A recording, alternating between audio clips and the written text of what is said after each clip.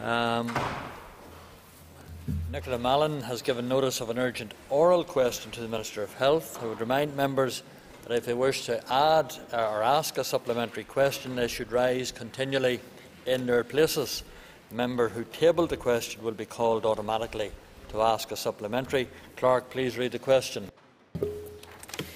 To ask the Minister of Health whether all children in Northern Ireland with spinal muscular atrophy type 1 will be included in the potentially life-changing nusinersen drug trial. Call the Minister of Health. This is a very sensitive issue, as these families are dealing with very difficult diagnosis of SMA and their children have very complex needs.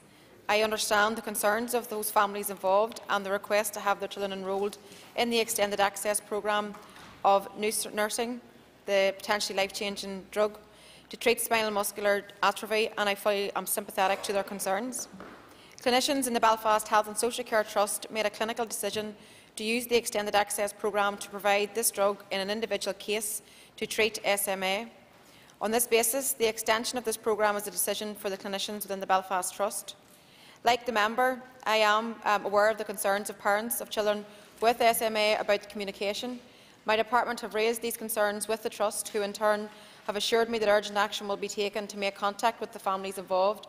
I understand that direct contact will be made this Thursday with the families, offering a face-to-face meeting with the clinical team in the Children's Hospital.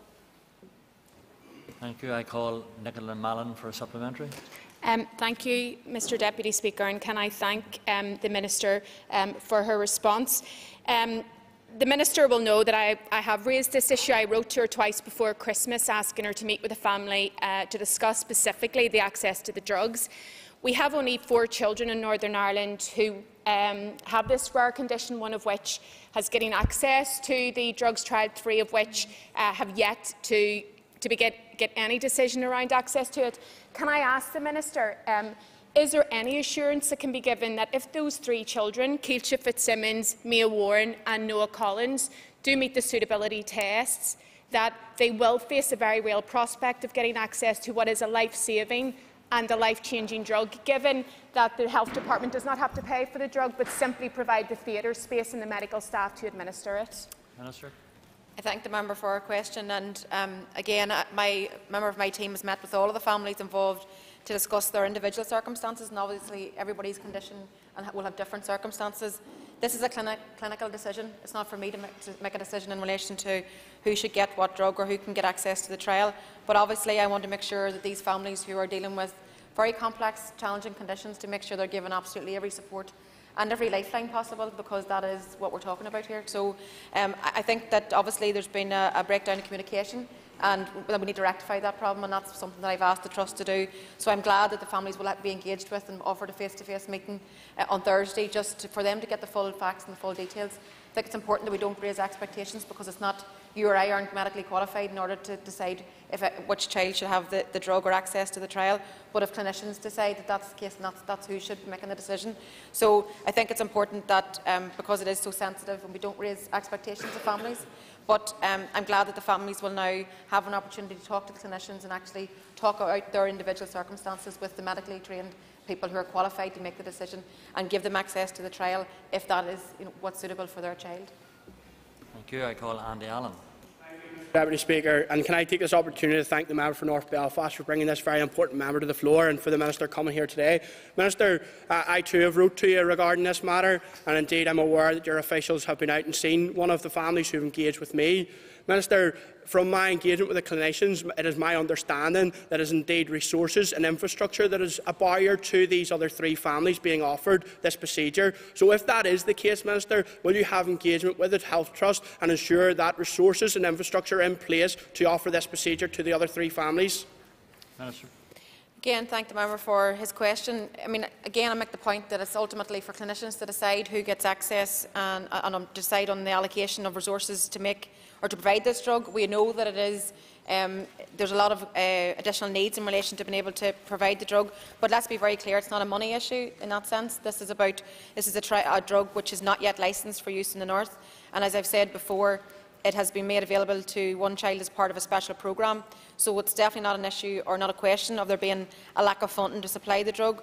decisions again around the use of the clinical resources in hospitals are quite properly for clinicians to make. But needless to say, these are families in very difficult circumstances with very challenging, the children have very challenging needs, and I'm sure it's very difficult for all the families involved, so we need to be very sensitive to the issue. I can give you an assurance that all those families will be properly engaged with, and if there is a route for them to get into this trial and it is beneficial medically for their child, then that's something that the clinician will have to arrive at that decision with in conjunction with the family. Thank you. I call Pat Sheehan. Thank you, Mr Deputy Speaker, and I thank the Minister for her answers thus far. It's clear in this case that there's been a breakdown in the relationship between the parents and the Trust. Can the Minister tell us what is being done to rectify this problem? Minister. Yeah, I think that's something certainly that we all can agree on, that there has been the concerns of parents are valid in relation to communication, so we will rectify that, and as I said, that all families will be engaged with directly by the Trust, and in turn the clinicians in relation to their own child, their own particular circumstances, and giving them the fullest information possible to allow them to make a decision in relation to the future health support for their child. Thank you. I call Paula Bradshaw. Speaker, thank you, Minister. That seemed very hopeful, your response this morning, and I hope that the clinicians will come through with the best solutions for the families.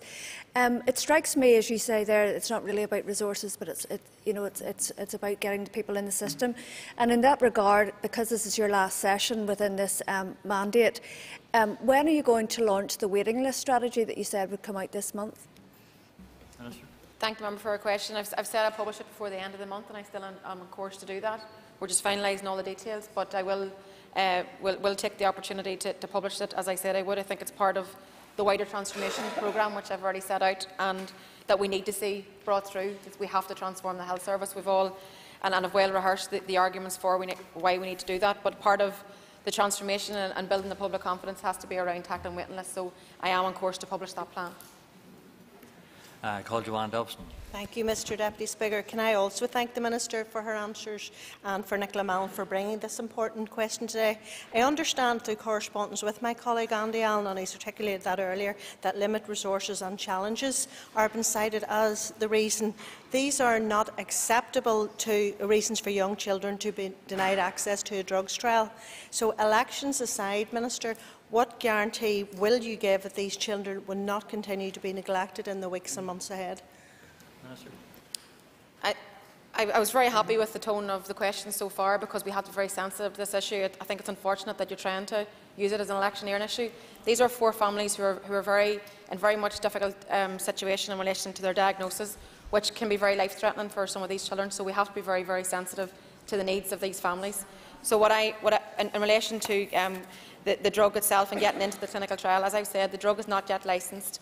We don't want to build false hope that this drug and this clinical trial is going to benefit all these children, because we don't know, because you're not qualified to make that assessment, neither am I, but I'm very clear about that. These are clinician decisions, and that's how they should be taken. What's most important here is that the families are engaged with, that the communication issue is addressed, and that they get all the information and all the fullest of support that the health service can provide those people with at this moment in time. I call Mark H. Durkin.